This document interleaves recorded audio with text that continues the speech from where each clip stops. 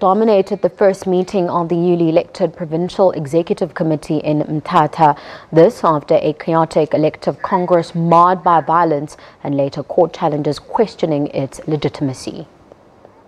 Reflecting on the bruising elective conference, going forward, uniting the warring factions and take the party forward.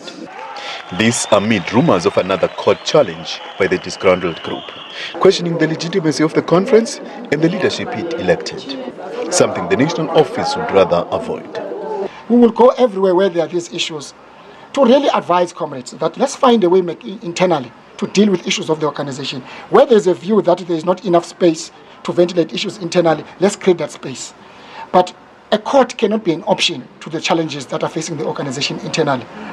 Tensions within the party threaten to put a strain on governance in the province. When the time permits, an evaluation process has been done, and therefore there is a determination out of an evaluation of the performance of cadres deployed, then therefore, which will necessitate that there should be changes, that changes will be effected without fail. The executive meeting continues on Monday when it will deal with preparations for the National Elective Conference in December. SABC News, Mthatha.